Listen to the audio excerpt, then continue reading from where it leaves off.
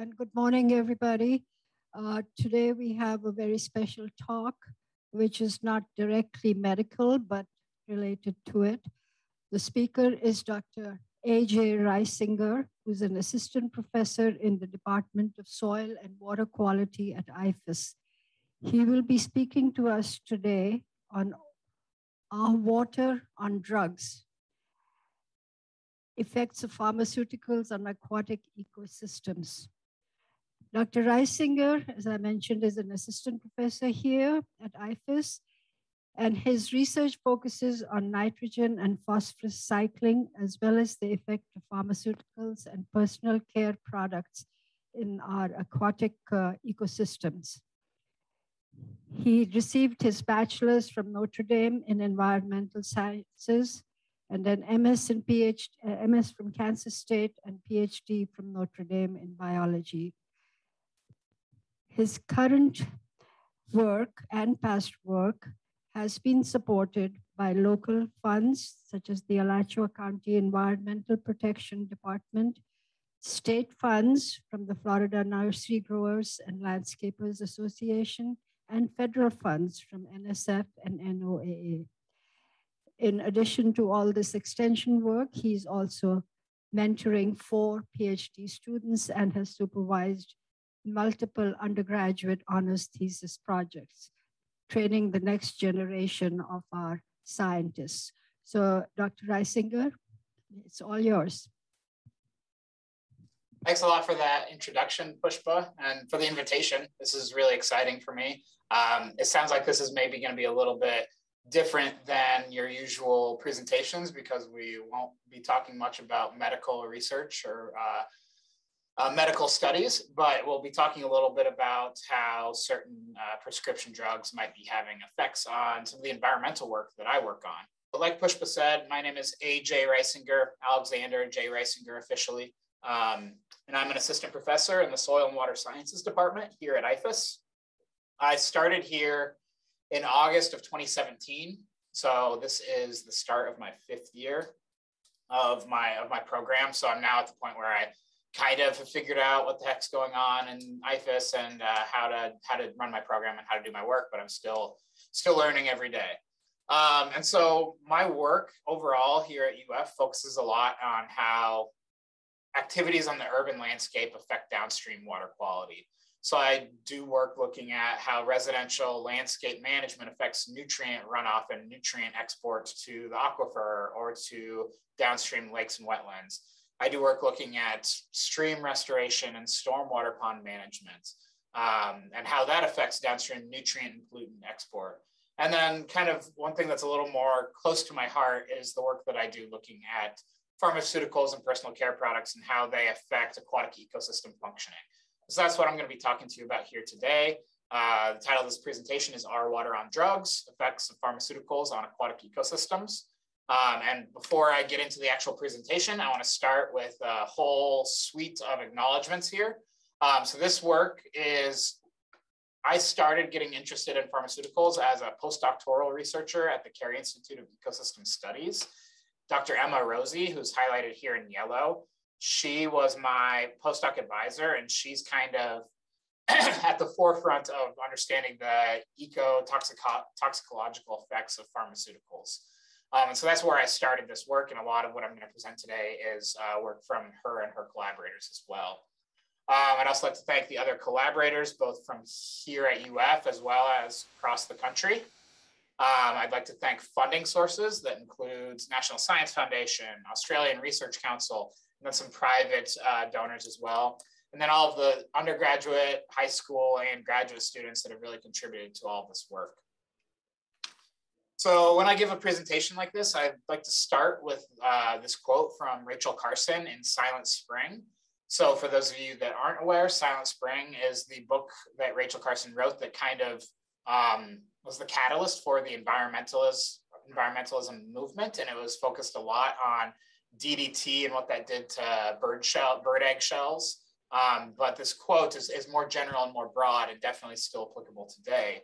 The quote reads, "The chemicals to which life is asked to make its adjustment are no longer merely the calcium and silica and copper and all of the rest of the minerals washed out of the rocks and carried in rivers to the sea. They are the synthetic creations of man's inventive mind, brewed in his laboratories and having no counterparts in nature. So that was the quote. It was referencing primarily a pesticide that was used pretty heavily in the 1950s and 60s. But that quote is as applicable today as it was in 1962. And we can think about those synthetic chemicals that are brewed in man's laboratories by looking at the ubiquity of synthetic chemicals in the global environment. So this is a figure, sorry, it's a little blurry, but this is a figure from a review or synthesis paper published about 4 years ago that was looking at synthetic chemicals as an agent of global change. So this figure here on the left in black and white shows the proportional change of some of the primary global environmental issues, how much they've changed relative to 1970. So nitrogen fertilizer use has increased by 300% since 1970. The world population has doubled since 1970. CO2 is going up, biodiversity is going down. So these are some of the main recognized drivers of global environmental issues. We can overlay that with the relative change in synthetic chemical production and use since 1970. And we see that these synthetic chemicals are being produced and increasing in prevalence at rates as high or higher than any of the other already recognized agents of global change. So global pesticides that have been produced are a 300% increase. The number of approved pharmaceuticals in the US is a 200% increase. The chemical industry output for emerging economies is a 500-fold increase. Global pharmaceutical consumption has increased by about 400%. So this is showing that the use and prevalence of these pharmaceuticals and other synthetic chemicals like pesticides and other chemicals we use in our daily lives is increasing really rapidly with unforetold or unknown consequences in the environment. So those of you that were around and paying attention to the public discourse back in the 1990s are probably aware of this ad campaign. This is your brain. This is drugs. This is your brain on drugs. And the tagline was, any questions? This was a really common and prevalent anti-drug campaign that was really popular and also really just widely known. And I like to think of it from a different perspective. So I'm an aquatic ecosystem ecologist. I study streams and lakes and wetlands and rivers. So I say, this is your urban stream. This is actually a stream that runs down southwest or down 13th Ave. So this construction here on the left is now a condominium complex. Across the street is the Days Inn, and 441 is right over here. This is a concrete line channel that runs into Bivens Arm. This is your urban stream on drugs. So you might be able to tell there's nothing visually different. It's the exact same picture because we can't see these drugs in the environment. We often can't even measure them because they're at such low concentrations. And so for that reason, they've really been ignored up until the last 5 to 10 years in their environmental impacts. Even though we can't see them, we know that pharmaceuticals and personal care products are a part of our ecosystems. There are a wide range of classes of these pharmaceuticals, personal care products. I don't have to tell you all of these, but think about what you might use in your daily life. Antibiotics, antihistamines, antidepressants, painkillers, anticonvulsants, I'm not going to read through all of these, but also you've got to think about some of the personal care products we use in our daily lives, bug spray, sunscreen, detergents, cosmetics, illicit drugs. All of these things are synthetic chemicals that can potentially make their way into our aquatic environments. To give you an idea of the prevalence of some of these medications and other products, more than 15 years ago, there were 3.5 billion prescriptions a year filled in the United States. And so that's 12 prescriptions filled per person per year. So that's a pretty big number. And I would assume that those numbers have just increased since 2004. And as of, I believe this was as of 2015, the pharmaceutical and personal care product industry was evaluated economically at about $1 trillion, with about 50% of that total economic income coming from the US. So this is all to say that drugs, pharmaceuticals, personal care products, they're all big. It's a big business. They are very beneficial. They've improved our quality of life, but they've also made a lot of people a lot of money. So they're probably not going anywhere. And that's a good thing overall, but we need to figure out how we can maybe reduce their impacts on the environment as well. So how do pharmaceuticals enter our waterways? Well, there's a variety of different ways this can happen. This is a diagram from a paper that we just published a couple of months ago, actually, where we looked at all the different routes that pharmaceuticals can get into streams in the Chesapeake Bay watershed. And so when you flush your toilet, the toilet drains into your wastewater line. And in a perfect world with a sewer line and a wastewater treatment plant, that sewer line drains to your wastewater treatment plant. That wastewater treatment plant is designed to disinfect and remove any human pathogens from wastewater. Sometimes they're designed for nutrient removal as well. They aren't designed to remove synthetic chemicals. That doesn't mean they don't remove them, but that's not their primary purpose. So some synthetic chemicals can be discharged directly from wastewater treatment plants. But we also know that this isn't a perfect world. Infrastructure is failing all across the country. And so there are leaks in our infrastructure. And so these leaks and overflows from sewage infrastructure can be exported into other ways. So if you look at this mass balance, the drugs that you take into your body, some proportion of that is going to be broken down by your body and actually used for the intended purpose. But some proportion of that is going to be excreted directly into your sewage. So like I said, a lot of that is transported to wastewater.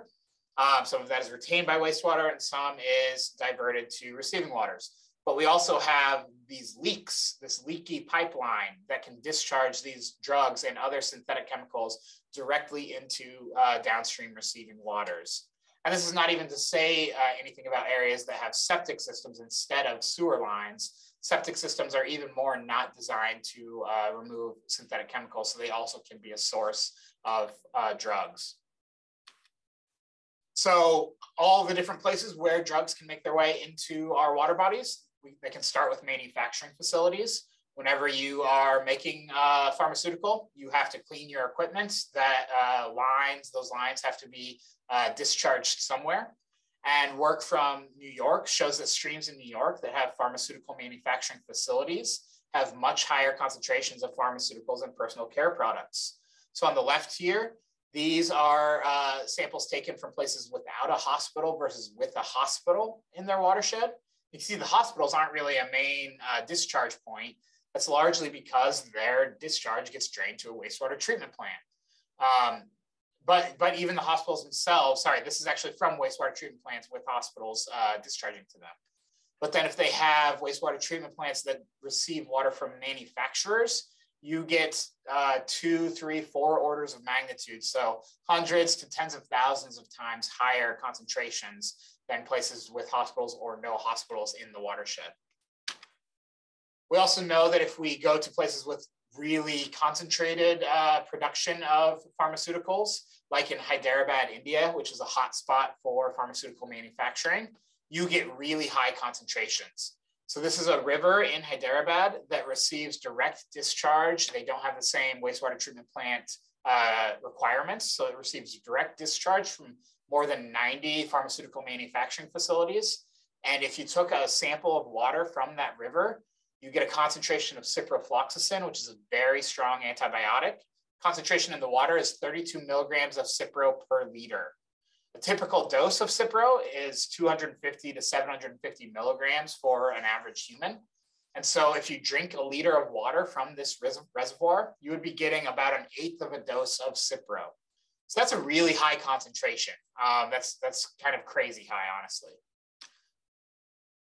So we also know once the drugs are manufactured, they're prescribed to us for improving our daily lives, improving our health, improving our longevity. We know that metabolism varies by compound and by individual, but regardless, nobody is 100% efficient with their use and metabolism of pharmaceuticals. Non-prescription drugs and personal care products also can be taken at higher rates, at higher doses than might be prescribed by a doctor. Some people might take more over-the-counter medications than they really need. And so that's another source for our water bodies. Once we use these pharmaceuticals and metabolize them, they become our human waste, right? And so they can either be liquid effluent or biosolids. From the wastewater treatment plant, liquid effluent is going to be discharged directly into a receiving water. It could be a stream, it could be a river, it could be the ocean, it could be a lake, it could be direct discharge into groundwater. But whatever is still dissolved in the water will make its way out with that effluent. But we also have some pharmaceuticals that are hydrophilic, so they don't stay dissolved. They prefer to settle out in the solid material of our wastes. And about 50% of US biosolids are land applied. Those land applied biosolids have to be treated for pathogens, but they don't have to be treated for synthetic chemicals like pharmaceuticals. And then finally, like I mentioned earlier, septic tanks are kind of like little mini wastewater treatment plants, but they're not designed for synthetic chemical removal. And that's if you actually use all of your medication. If you don't use your medication, then you might be tempted to throw your pharmaceuticals, throw your drugs out in your trash. Disposal of unused pharmaceuticals in US landfills ranges from about 1,400 to 8,500 tons per year. So that's another pretty large mechanism or pathway that these drugs get into the environment. If you look at the pharmaceutical concentrations of pharmaceutical concentrations in biosolids, this is the concentration of a wide range of different pharmaceuticals and personal care products. So this dashed line represents parts per million. Parts per billion is below here. The overall units here are micrograms per kilogram of dry weight. So all of these orange arrows, these are all antibiotics that are found in biosolids. These are some antihistamines, so diphenhydramine. This is Benadryl, the active ingredient in Benadryl. This is an antidepressant, fluoxetine. This is Prozac. This is triclosan. It's an antimicrobial that's actually been outlawed since the study was performed. It's banned in over-the-counter products anymore. And then we have caffeine, a common personal care product that we all know and love, and I have a big mug of right here. This is mostly from discarding unwanted caffeine, unwanted coffee, or used coffee grounds, that sort of thing. We also know that infrastructure is failing in the United States, like I mentioned earlier. So even if you flush everything down the toilet, you hope that it gets treated by the wastewater treatment plant, that's not necessarily the case. Every day, 32 billion gallons of wastewater flows through 700,000 miles of underground pipes in the United States. We know that 900 billion gallons of sewage is released into the nation's rivers and streams each year. And the American Society of Civil Engineers recently gave the US sewage infrastructure a grade of D+. So we're not necessarily failing, but I wouldn't say a D+ grade is something to write home about by any means. It was also estimated by the Society of Civil Engineers that about $150 billion is needed to upgrade the sewage system of this country.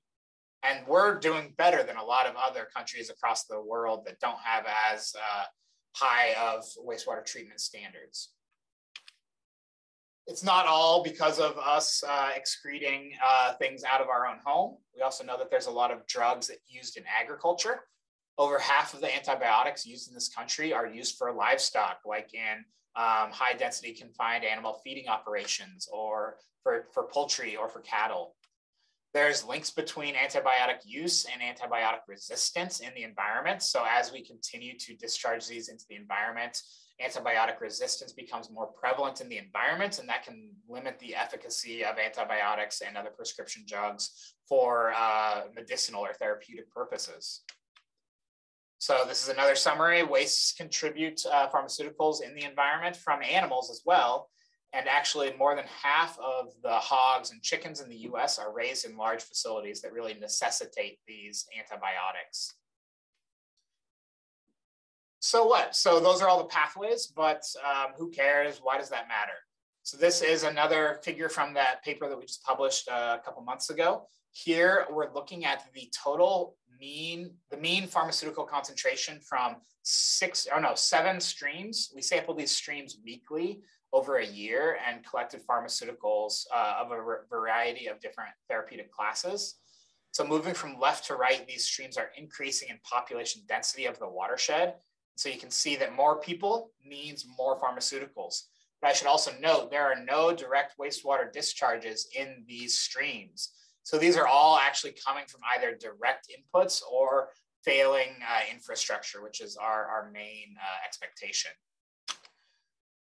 Across the entire country, this is a table of all of the chemical, pharmaceutical, and other synthetic chemical compounds that have been found by the USGS in a survey of the nation's streams published back about 20 years ago.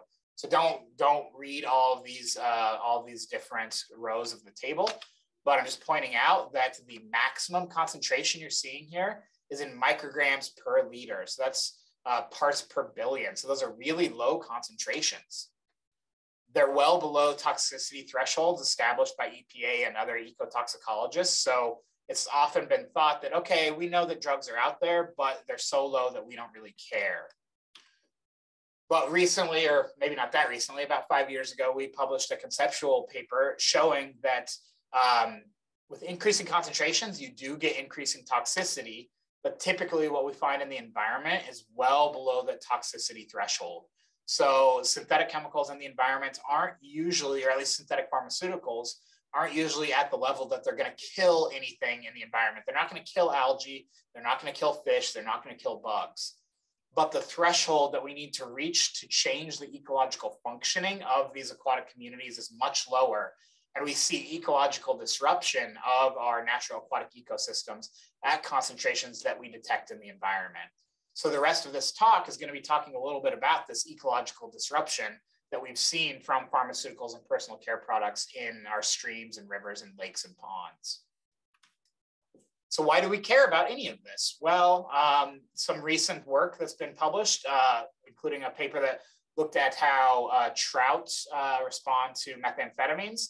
They found that trout gets addicted to methamphetamines at fairly low concentrations, and that changes their behavior and their feeding rates. And also there's just kind of some moral imperative that we probably shouldn't get our trout and other wildlife hooked on illicit drugs. I think that's a kind of a fair thing that we can say.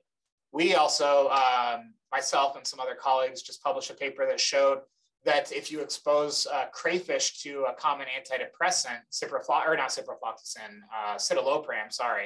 citalopram, that those crayfish become bolder, increase their activity, and increase their feeding rates. That also enhances their risk of predation and can change their ecosystem effects as well. So what do drugs do in our rivers? This is a picture of the Hudson River that was right outside my office when I was a postdoc just starting this work. These are all the compounds that we found in the Hudson River. So you can see that there's a wide range. There's acetaminophen, there's caffeine, there's cocaine, there's nicotine, morphine, trimethoprim, a wide range of different compounds have been found in rivers. And it's important to consider that these drugs, these chemicals, are what our aquatic food webs are being exposed to. So this is a pretty classic diagram of aquatic ecosystem food webs, where at the base of the food webs, you have algae or leaves. These algae or leaves are then fed upon by bugs, stream invertebrates. These stream invertebrates can be fed upon by fish, or they can emerge as adults where they start flying and then they get fed upon by birds, bats, spiders, lizards. And then things also fall into the aquatic ecosystem, terrestrial invertebrates, leaves, that sort of thing. So this diagram is called the tangled webs diagram, showing how interconnected aquatic and terrestrial and aerial food webs can be. And so our question is, what do these pharmaceuticals do to these aquatic food webs? So I'm going to start by talking about algae, and then I'll kind of move up the food web a little bit. And so algae on drugs, this is some work that I did with an undergraduate student, Morgan Gallagher. This was actually the first paper that I published from my Florida work. We found that pharmaceuticals and personal care products, in this study, we found that this was ciprofloxacin. We found that ciprofloxacin greatly diminished or completely inhibited gross primary production. So on the y-axis of this figure, you're looking at the response ratio of algal primary production, or photosynthesis is how you can think of this. A value of 1 means that the algae that was exposed to ciprofloxacin exhibited the same photosynthetic rates as the control algae that was not exposed. So anything below 1 shows that the exposed algae were less efficient at photosynthesizing. Anything above 1 would mean that they would be actually stimulated. And these are 4 different sites along an urbanization gradient of Sweetwater Branch here in Gainesville. So the headwaters is up in the Duck Pond neighborhood. The urban stream is right in downtown Main Street, Gainesville. Wastewater treatment plant, this is below the wastewater treatment plant facility on Main Street. And then the wetland, this is just above the Sweetwater Wetlands Preserve. So you can see that all of the values are below 1. And actually at one site, our wastewater treatment plant site, gross primary production was completely inhibited. There was no photosynthesis occurring, even though there was a lot of algae that had actually grown on there. They just weren't functioning very well. There's also been studies that have shown that all of these different pharmaceuticals and personal care products have been shown to suppress algae, triclosan, diphenhydramine, stimulants like caffeine, antidepressants like fluoxetine, and antibiotics. Bacteria are the other side of the base of the aquatic food web. They're the kind of decomposition side. And we've shown in the lab, so this is not work that I've been involved in, but collaborators and colleagues have shown that in the lab, triclosan, which is the antimicrobial that's now banned from over-the-counter products, but triclosan resistance develops rapidly in artificial stream experiments, and the bacterial community composition is changed. So this is triclosan resistance in an artificial stream experiment. Control stream bacteria, you see there's only 1 bar that's like slightly showing a little bit of resistance, but within a week you start to develop triclosan resistance if the artificial stream community is exposed to triclosan. In the field, we also show that triclosan concentration increases with proximity to a wastewater treatment plant. So this is, and then the triclosan resistance increases with concentration. So more concentration of triclosan in your sediments, more resistant bacteria. So I think this is pretty well established now. If you continue to expose bacteria to an antibiotic or an antimicrobial, you are really kind of just priming antibiotic or antimicrobial resistance. We've also found that respiration, which is basically the breathing of these bacteria, is affected by pharmaceuticals and personal care products. So respiration here is on the y-axis. The control, this is a bacterial community that was not exposed to any pharmaceuticals. And then these are all of the other treatments that we expose these bacteria to. And you can see that not all of the exposures had a negative or inhibitory effect, but many of them did. But we also know that environmental context is key. So again, sorry that I'm showing you so many graphs. Hopefully you're keeping up with me on this. But prior exposure to pharmaceuticals has been shown to lead to no effect or positive responses. So this figure isn't well labeled, but again, we're looking at that response ratio metric. So a value of 1 means that the treatment is the same as the control. A value above 1 means that there's actually an increase in the response.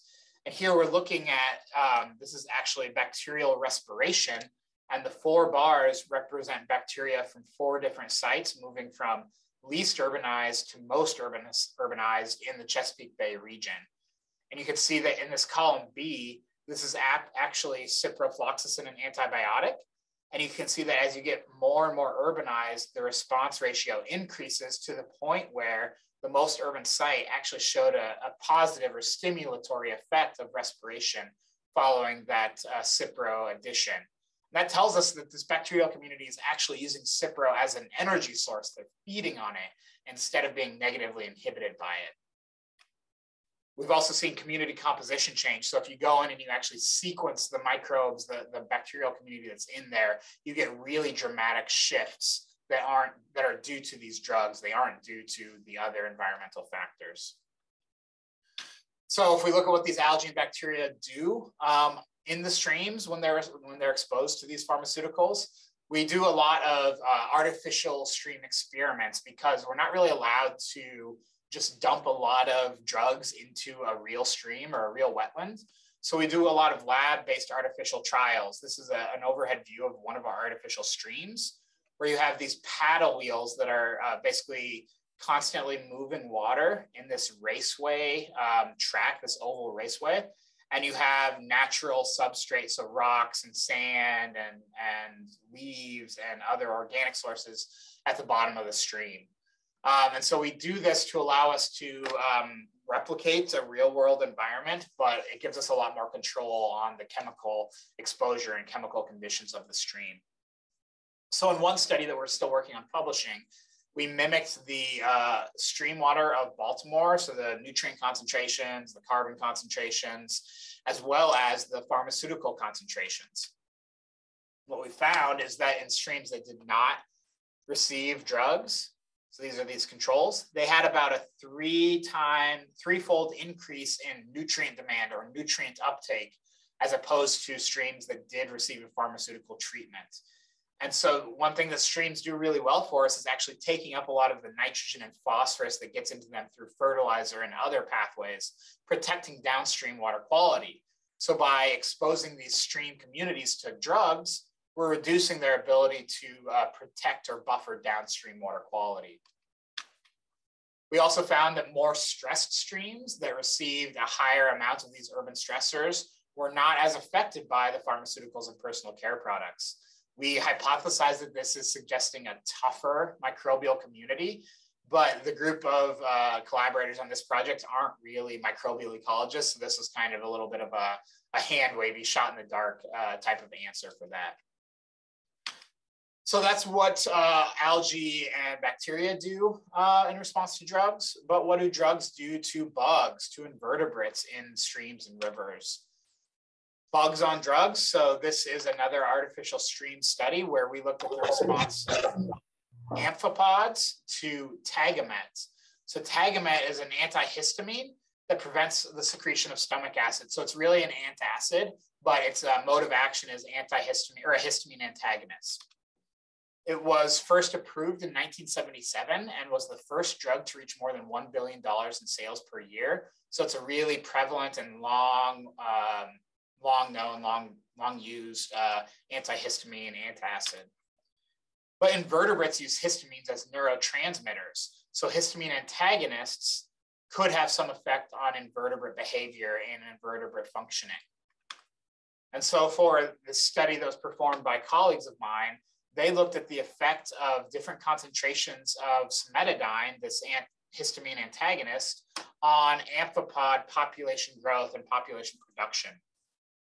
Concentrations detected in US rivers, which is this 0.7 micrograms per liter or 0.7 parts per billion. So crazy low numbers, right? You found a significant reduction in the number of individual amphipods in the stream study. So that shows us not that the amphipods were dying, because this was actually a 3-month-long study, long enough to allow for multiple generations of this amphipod.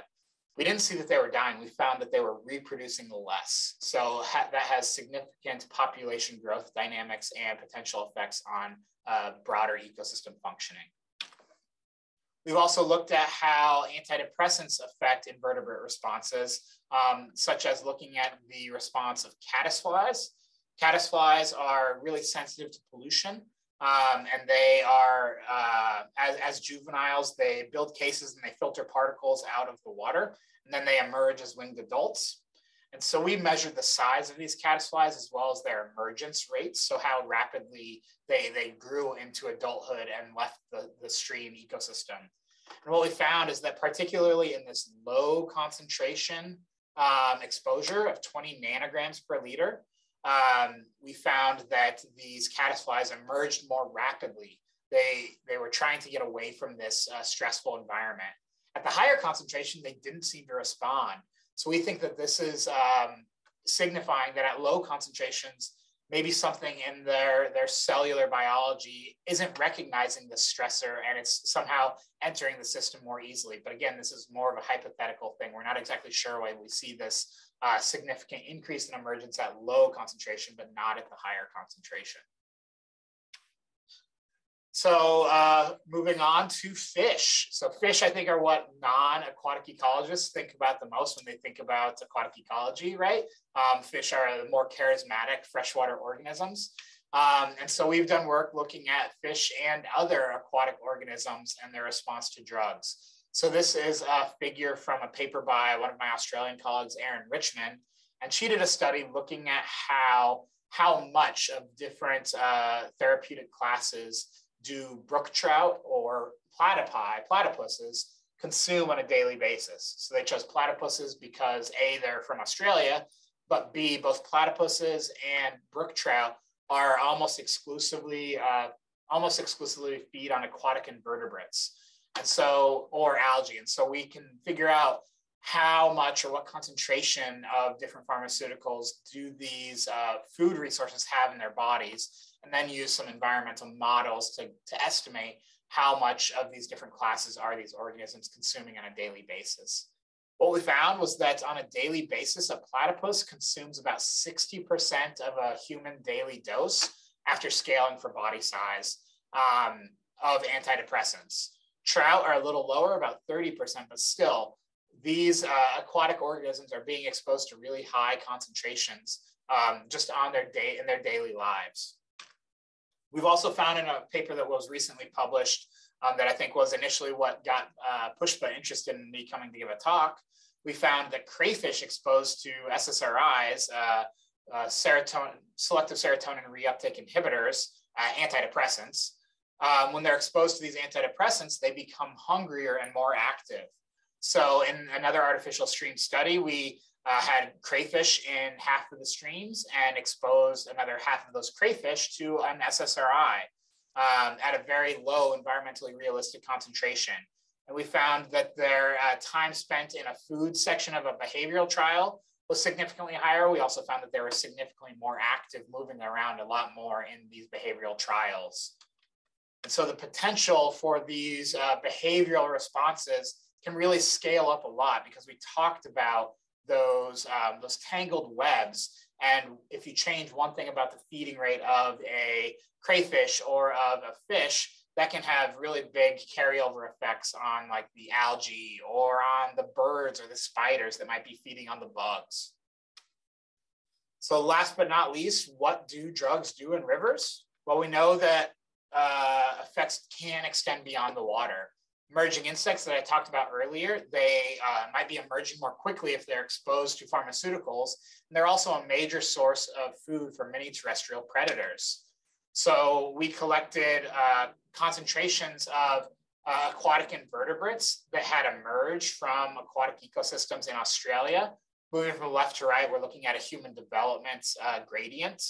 And we see that some invertebrates can have really high concentrations. These figures are showing the overall distribution of all of the invertebrates that we collected from these sites. Note the logarithmic scale of pharmaceutical concentration in nanograms per gram. We also then collected riparian spiders that feed on aquatic insects and measured the pharmaceutical concentration of these spiders. So again, you can see that there is this kind of gradient, this decreasing concentration as you move along the human land use gradient. But at the most impacted, and even at some of the other fairly impacted sites, you get pretty high concentrations. So 100,000 nanograms per gram is, even if you're like me and think about this a lot, that's still not an intuitive number for me, but that's actually 1%. So 1% of this spider's total biomass was made up of pharmaceuticals, a wide range of classes, but 1% of the total biomass of those spiders was a drug, was a synthetic chemical. That's crazy to me. 1% doesn't seem like a lot until you think about the really low concentrations that seem to be in the environment. So we still need to figure out how all these things come together, but we do know that there's a wide range of potential environmental impacts of pharmaceuticals in the environment. We know that they can affect mortality and growth rates of certain stream invertebrates, behavioral modifications of crayfish, community structure of bacteria. We know that pharmaceuticals move through food webs. They affect ecosystem functions like photosynthesis or nutrient removal, and they can affect biogeochemical transformations, influencing downstream water quality. So you might be sitting here wondering, well, aren't pharmaceuticals regulated? Shouldn't their environmental discharge be controlled by somebody? Well, here in the United States, the EPA regulates the release of sewage. The EPA is who decides what can and can't be discharged into the environment. The release of sewage is regulated, but that's not based on pharmaceuticals and personal care products. There is no treatment requirement or treatment threshold for these synthetic chemicals. Also, pharmaceuticals and personal care products are not listed aquatic contaminants. Again, that gets back to the fact that they're typically in such low concentrations that they're assumed to not have an effect because they don't usually kill things. But all of our work is showing that they do have substantial ecosystem effects. The Food and Drug Administration regulates the safety of drugs, so they make sure that they're safe for human consumption, but they don't care about the environmental consequences. So overall, I would say that the effects of pharmaceuticals on the environment are not well understood, but we're getting there every year. Every year, more published studies come out, and people are starting to recognize that it's important to look at these low concentration effects, but they still are not well regulated. So what can you do? Well, you can reduce your use of pharmaceuticals and personal care products when possible. So I emphasize that when possible, because I want to make sure that people don't hear this talk and think that they need to stop taking all their medications. I am not at all saying that. You should take every medication that's prescribed to you. You should take it as prescribed by your doctor. Those medications are awesome. Pharmaceuticals and the development of various synthetic chemicals has really increased the longevity of humans as well as our quality of life. So it's really great that we have these great pharmaceuticals. But maybe you don't need to take all of those over-the-counter supplements that have sketchy scientific underpinnings. Maybe you don't need to use the antimicrobial hand soap, and instead you could just use a natural hand soap product. So reduce your use of these pharmaceuticals and other synthetic chemicals when possible and when it makes sense. Properly dispose of unwanted medications. So you should 100% take your medications as prescribed by your doctor. If you don't, if for some reason you decide you don't need it or your doctor says you don't need it, then make sure you properly dispose of them. There's a variety of different ways to do this. Alachua County Hazardous Waste Collection Center collects unwanted medications. There's a wide range of take-back programs, often organized by the drug enforcement agencies. So police stations and sheriff's offices will often take back unwanted medications. Pharmacies often will, like CVS or Walgreens will often have unwanted medication drop boxes. Worst case scenario, if you can't get to one of these take-back programs, you should dispose of your pharmaceuticals in your solid waste as recommended by the EPA. So dump your medication in with some coffee grounds or something else that's unpalatable, mix it up so no animal or no child will accidentally ingest it if they get into your trash, and then it gets taken to the landfill. That's not ideal, but it allows for a longer potential time period for those pharmaceuticals to be broken down by natural ecological processes.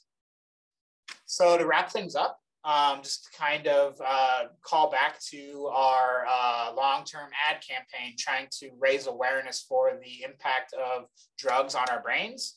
I think it's also important to start to recognize the impacts of drugs on the environment.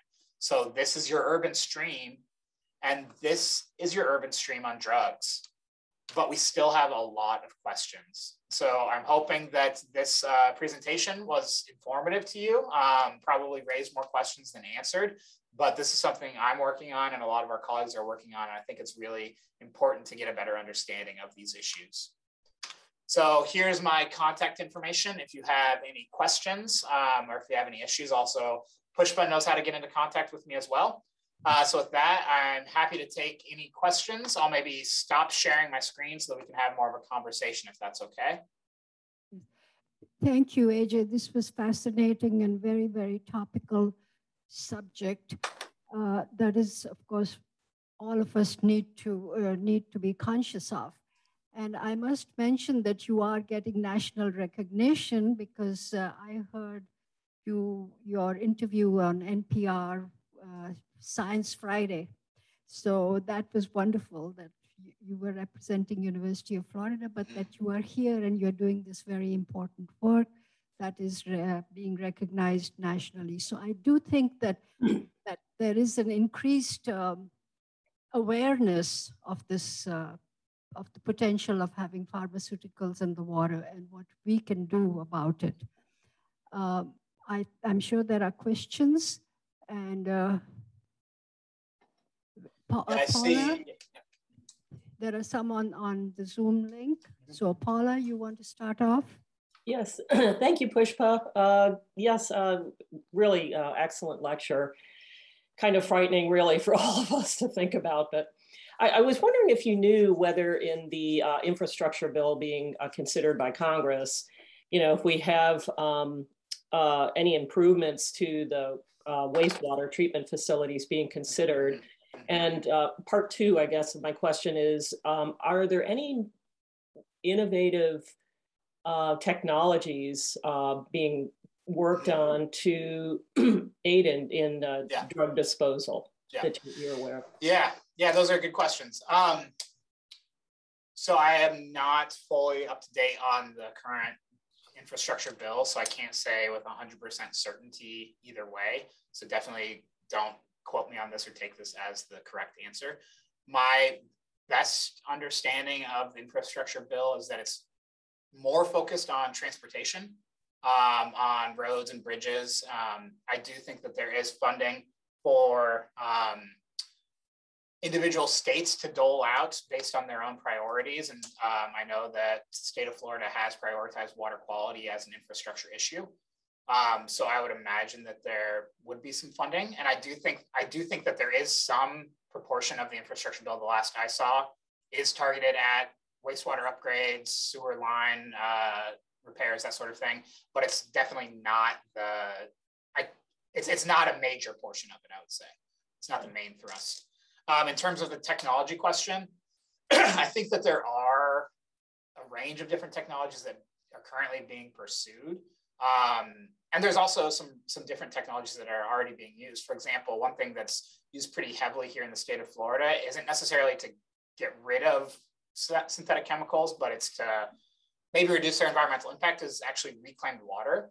Reclaimed water is being used a lot. It takes the treated wastewater effluent, and instead of discharging it directly into a stream or a lake, it pumps it back out to communities and allows them to use it for irrigation water.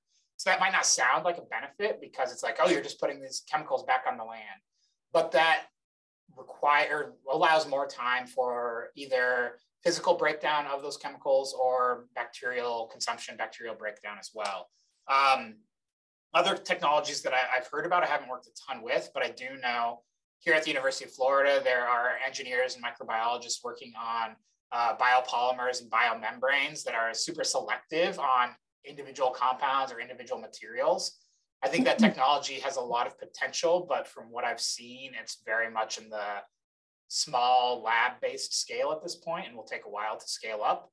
I've also seen folks talking a little bit about using more classic proven technologies like activated charcoal or biochar, other things like that, that have a lot of potential to bind up these chemicals. But again, I think that it's still not easy technologically. And in order for something to be adapted, it has to either be super easy and cheap, or there has to be some push from somewhere. So this isn't really a priority for many people at this point. And so that's why we're doing a lot of this research to try to get it more of a priority. Okay, thank you. Yeah, absolutely. Thank you. We have a comment here from James Grantham. He wants to know about hormones in the water. Yeah, that's a good question. I haven't actually done any work at this point looking at hormones, but I will say that I actually have a project that we're currently doing funded by Alachua County Environmental Protection Department, where we're trying to look at hormones leaching out of biosolids and uncomposted materials to look at the environmental prevalence of hormones and other chemicals. So I know that they are out there. I'm not sure. I can't really say one way or the other on their environmental impacts. Thank you. We do know of some earlier studies where hormones in the water change the sex of the fish. Yeah, that's definitely true. Yeah, the sex hormones that come from the pill. Yeah, in the urine and then going into the wastewater. We have a question from Rick Gold. Rick, You want to Okay, unmute? thank you so much. Your data on comparing the concentration of pharmaceutical and personal care products in different streams interested me because it seemed to indicate that there was really a difference between streams of the types of residue that was found. Yep. And that, of course, is important in some of the work that you're doing, but I also was wondering whether the type of data could be used to determine where there might be overprescription of drugs or in any way overuse. Yeah, so is this the figure that you were referring to, the data? I imagine. Yeah, that's a really good point. So this is from a study where we were trying to get a little bit at use and overprescription, or more just like population characteristics and how that related to pharmaceutical residues in the environment. And it's really difficult to answer those questions and to say with certainty how much of this is due to population demographics, prescriptions, seasonality, when we happen to be sampling, because these chemicals are at such low concentrations that what I'm not showing you here is that we had these 7 sites and we sampled them weekly for a year. So that's 7 times 52, that's 370 or so potential sampling events. And about at least 50% of those, we found no signature of any pharmaceutical, because they're at such low concentrations that we can't detect them, or they're not there. And so it's really tricky to say how much of this is we just happen to be sampling on one day where there was a huge, like somebody dumped their analgesics down the drain and that was just a random event, versus how much of it is more of a systemic problem or systemic issue. I'll also say that, again, I think I mentioned this, but if I didn't, all of these streams do not have any wastewater treatment plants draining into them. So this is sewage infrastructure issues directly for the study. And so we did that intentionally because it's pretty well known that wastewater treatment plants do exhibit high concentrations, and they integrate a broader community that feeds into that wastewater treatment plant. So that would give you a more holistic idea of like the big picture, what's being overprescribed, underprescribed, overused, underused, that sort of thing.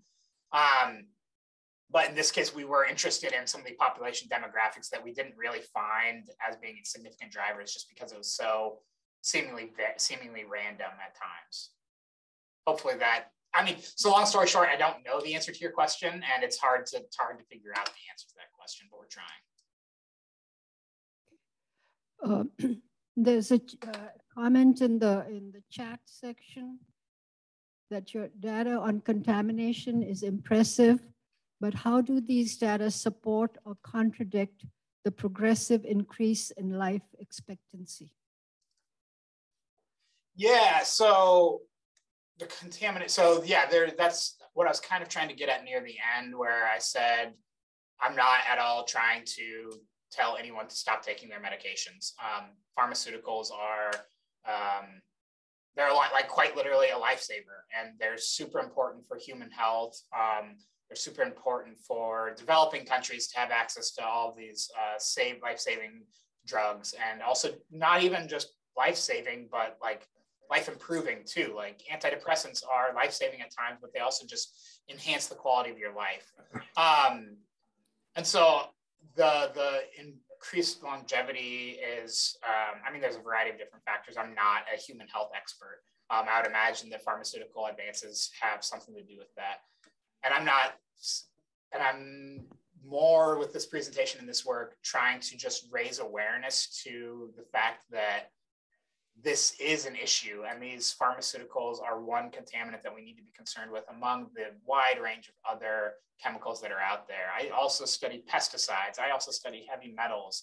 I study nitrogen and phosphorus, and it's interesting to me when some things are like the main concern of everyone in the newspapers and everything like that. Like PFAS are now all the rage in terms of contaminants of concern. And that's like, that makes sense. It's a major issue and they're forever chemicals. They don't go anywhere.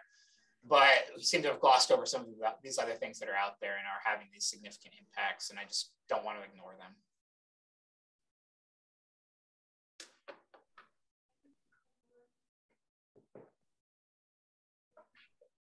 Oh, can't hear you. Ken? Yes, go ahead.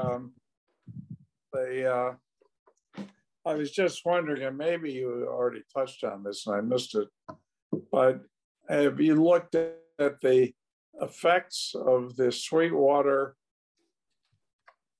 treatment operation? Yeah, a little bit. So I showed one study, results of one study that we did in the Sweetwater branch system that was looking at the effects of ciprofloxacin on algal photosynthesis. And so for that study, what we did is we put tiles out in Sweetwater branch at multiple points along Sweetwater. So the Duck Pond neighborhood, which is up in the headwaters, it's in a suburban community, down in downtown Gainesville, Main Street area. And then about 500 meters below the wastewater treatment plant effluent discharge, and then another kilometer or so further down. And so we grew those algae in those different conditions, and then we brought them back to the lab and exposed them to Cipro over a 2-week period. And after that 2-week exposure, we measured photosynthesis rates. And we found that the algae that was grown immediately downstream of the wastewater treatment plant was significant. Like there was no photosynthesis at all. It was 100% inhibited in response to the Cipro. So Cipro had a huge impact on that community. But then we also went out and actually collected samples from the stream water. And again, this is kind of that randomness, low detection threshold, but none of our samples, even the ones at the site below the wastewater treatment plant, had any detectable ciprofloxacin when we went and collected them. That's not to say that there aren't any antibiotics or other chemicals below that wastewater treatment plant, but we just didn't find it in that study. We haven't done any other work there at this point, largely because the fact that, like I talked about earlier, because there's not a lot of regulation of these discharges, there's also not a lot of funding for research or even for monitoring. I've talked with GRU about this, and honestly, their answer, they're very in favor of doing what they can to improve the environment. But at times, at least, it seems like their answer is we'd rather not know. You don't have to. Like, don't quote me on that or anything. I guess I am being recorded, so I that's not a direct quote from anybody, but that's kind of how it seems. But that's not just GRU. That's everybody. That's I'm not going to name out any other agencies, but I don't blame them at all because that's just the world that we live in right now.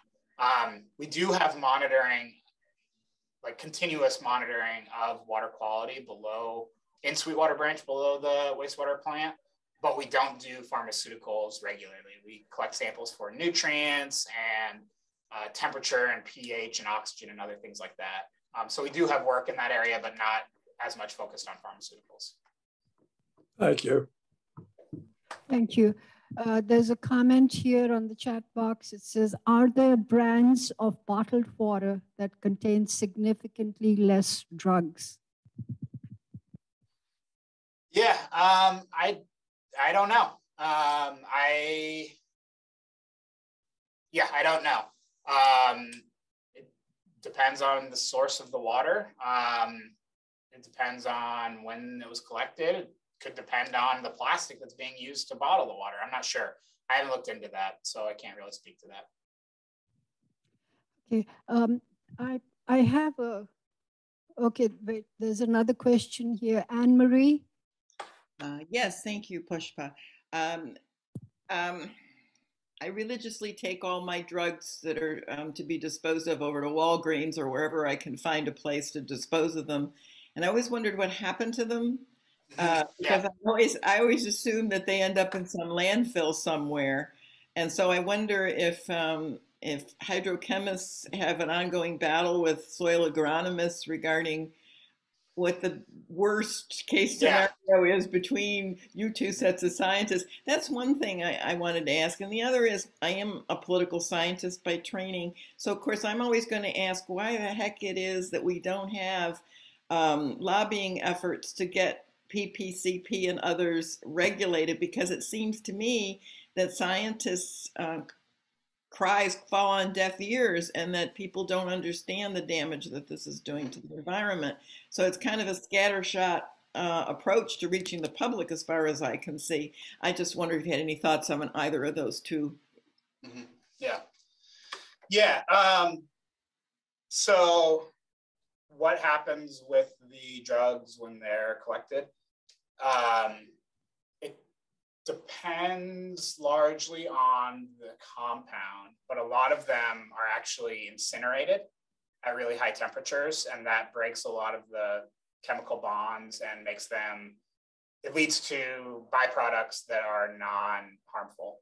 So I think that's the most common approach, is they are incinerated and the ash is treated in certain ways. And I'm sure there's certain chemicals that can or can't be mixed together. I'm not exactly sure the specific has waste management on that end, but some of them probably are deposited in a landfill somewhere. Certain products probably are, but I can't say exactly 100%. But I think that the majority are incinerated or otherwise rendered inert. In terms of the political science question, I probably shouldn't have said what I said about GRU. And so I'm going to put my hat back on as an IFAS official state employee and say that I cannot answer why there isn't more of a push for lobbying from this perspective. If you run into me at a brewery or something, we can talk more about my specific personal opinions on that. But in general, I agree with you. But it's a complex issue, right? And unfortunately, it's probably going to take some disaster to change people's minds. I have a similar question to Anne-Marie's. It is always recommended to us as individuals that when we need to dispose of drugs, to mix it up with coffee grounds and then dispose of it. But that doesn't prevent it from going into the water system with all these different methods. No, so the mixing with coffee grounds is, the reason behind that is to make it so that if a dog or a raccoon or a kid even gets into your trash and starts digging around in it, they don't accidentally consume something. So you mix it with coffee grounds because animals don't want to eat coffee. And so that makes it unpalatable. And because a drug, a pill might not kill us, but it might have you don't want your dog getting into your medicine cabinet for that same reason, right? So that's why mixing with coffee grounds. And then, but yeah, if you think about what happens to your trash, it goes to a landfill. That's not preventing it from getting into the environment at all. You're 100% right. But even so, once something goes to the landfill, the ways that it can get into the environment, landfills are pretty well managed and maintained these days. They have to be lined so they prevent things from leaching into the groundwater. They have to capture all of the runoff in treatment cells. I don't know 100% of the landfill process, but basically they try to keep things on site or limit what gets off site and how quickly that happens. So that allows for more physical, chemical, and biological breakdown of these chemicals. A lot of pharmaceuticals are what we call pseudo-persistent in the environment. And we call them pseudo-persistent because any individual molecule won't last for that long. Some will photodegrade, some will be degraded by temperature, some will just become inactivated over time. Some are consumed and transformed by bacteria, but most of them aren't like PFAS. They aren't forever chemicals, but the fact that they are being constantly discharged into the environment means that there's always some pharmaceutical in the environment. Even if the individual molecules are being broken down, the total concentration is more constant is the general idea. But basically taking longer for the chemicals to get to the water is our goal. We have one more question. Bob Burns. Yes. AJ, thank you. I worked in the Indian River Lagoon system for my whole career. It's a saltwater body, but with long residence time. And I'm wondering whether the pharmaceuticals persist as long and have the same effects in saltwater as they freshwater systems. Yeah, and I think you might have chatted that to me. So I was going to actually try to get back to you on that chat, but I didn't have time. But my short answer is I don't know.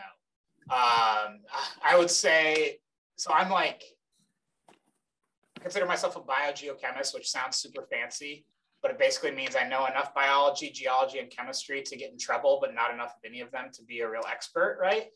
And so the chemistry behind these compounds, I would imagine that the salinity would definitely interact with the chemical bonds of a lot of these pharmaceuticals. But I would also imagine that, so I bet it would affect some. I bet it wouldn't affect all. It might make some of them persist for longer. It might make some of them degrade more quickly. It might prevent some from absorbing to sediments and staying in the water, or vice versa. But yeah, I think that's an interesting question. And I've started working with some coastal ecologists to do some contaminant work. We haven't gotten to the pharmaceutical side of the story yet, but that's an interesting thing to consider moving forward. Thank you. I have one final question. In terms of unintended consequences, do you think these pharmaceuticals could have some beneficial effects by being in the water? For example, reducing the algae concentration, by reducing photosynthesis, or increasing the size of crayfish, you know? So that would be like beneficial. Yeah, it's an interesting question. I back when I was first starting to do this, my mom she's moved now, but she used to have like a little bit of a koi pond in her backyard, and every summer it would get overgrown with algae. And she would always ask me, because I'm the water quality expert, she's like, how do I get rid of all this algae? And one time I joked, oh, just dump a bunch of Benadryl in there because that'll kill all the algae. And so like, yeah, like I could see that point. Personally, I think that algae get a bad rap. Algae do a lot of good things for us a lot of the time. They actually suck up nutrients and prevent further blooms downstream. Like, you don't want an algal bloom, but you don't want to kill off all of the algae either, because that would stop all the other processes. A lot of things eat algae. Bugs and fish eat algae. Algae suck up nitrogen to prevent a further downstream issue. But like, yeah, I don't know. I can't see that being a benefit, but I don't necessarily, I don't know how to answer this. You get changes that aren't necessarily always a bad thing. I'll say that. I don't really want to say that anything's a good thing from this, but like changes in microbial communities, who knows what could happen with a new microbial evolution. Like, you could get some super bug that ends up being really great at